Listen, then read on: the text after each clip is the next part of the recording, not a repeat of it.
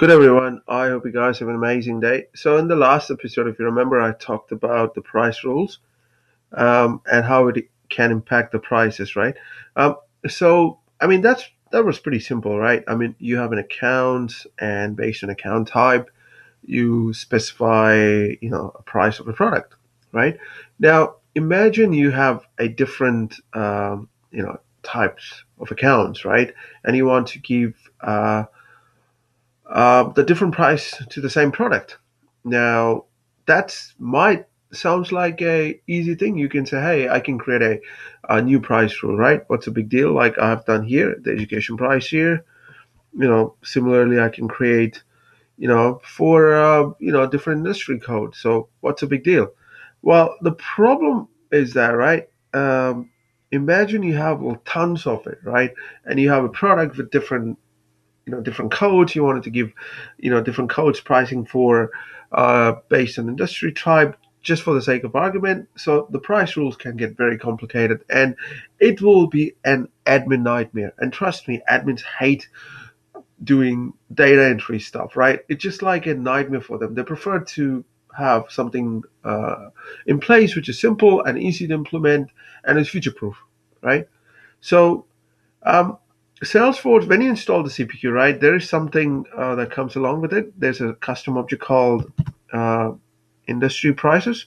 So it's pretty simple, right? What industry prices will do, um, it contains a few fields. Okay, it contains fields like industry price name, industry type for product. What product do you want to associate this with, and if it's a what kind of category is it, and the price. Okay, so that's pretty simple in a custom object, and you can use this custom object as a lookup when you do a price rules, that which is exactly what we're going to do today.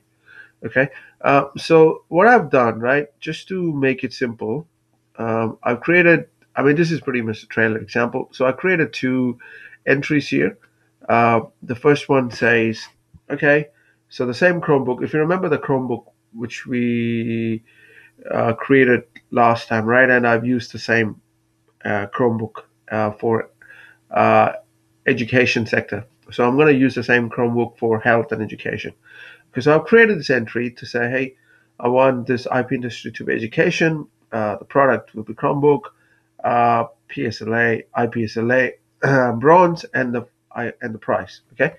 The same thing I did for the health. So healthcare. So I said, okay, I want the price of the same Chromebook to be 250, and for if you are coming from education, it should be 230, right? Discount. Okay, so now how are we going to build the price rule? Okay, that's pretty simple.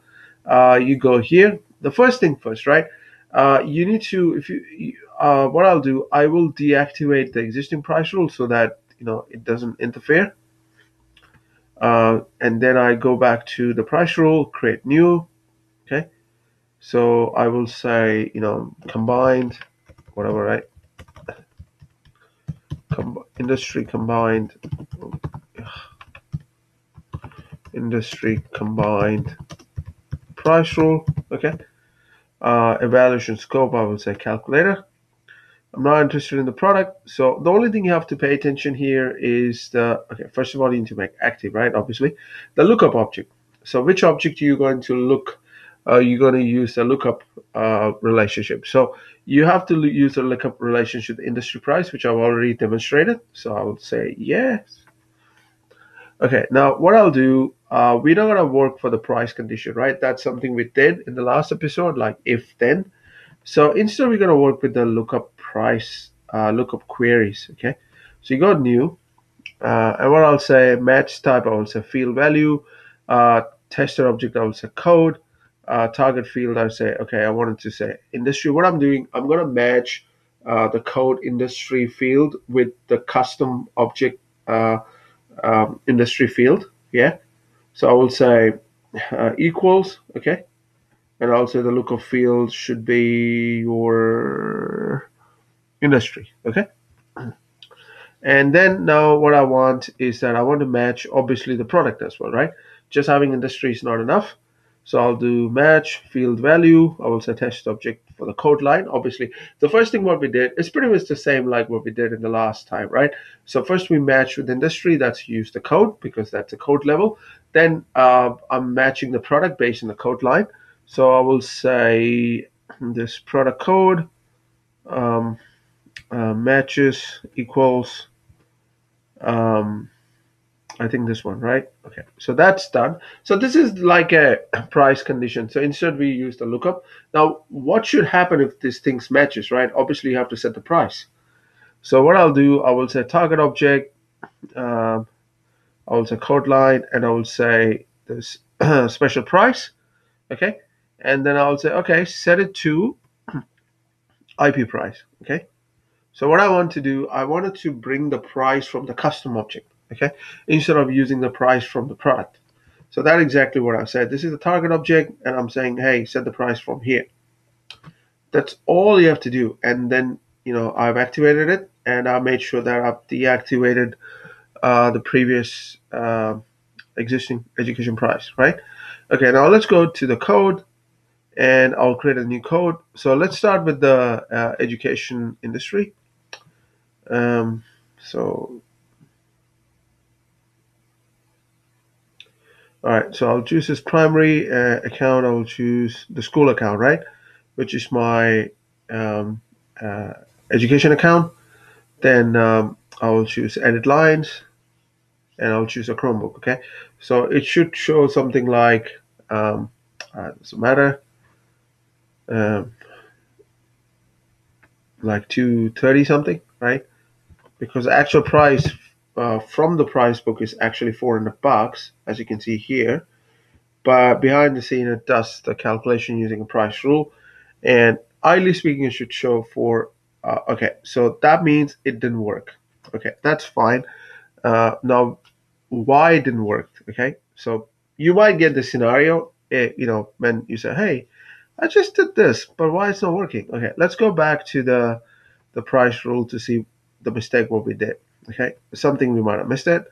Okay, so let's look at the pricing rule. So what I did, let's look at this one. So I said the product should match. Okay, here. Okay, the mistake, you can see that here.